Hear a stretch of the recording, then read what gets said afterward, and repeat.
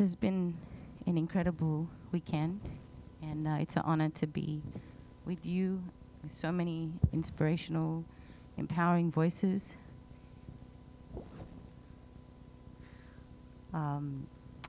When Mariam asked me to create a song about blasphemy, a new song, I'm wondering, what is blasphemy?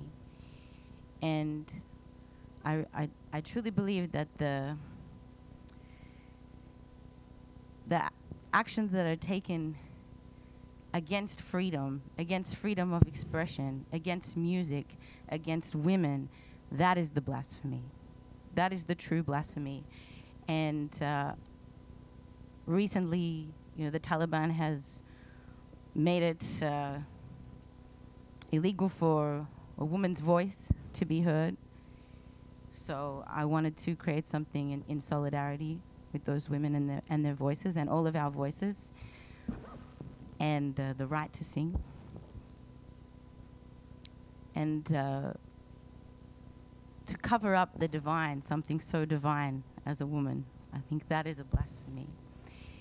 And this song is called Simur, which is an ancient Persian bird.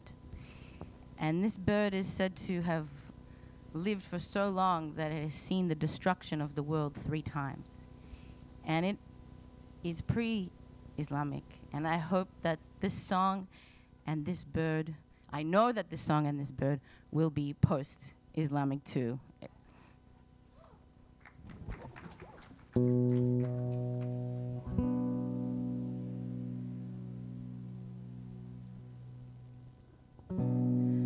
Once your forehead felt the kiss of your father,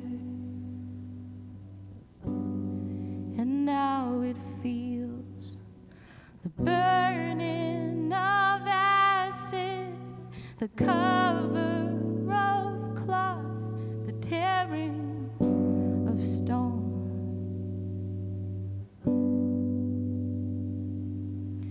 You're silent like a bird, hidden in the gravity of darkness. And still after all this time, you sing.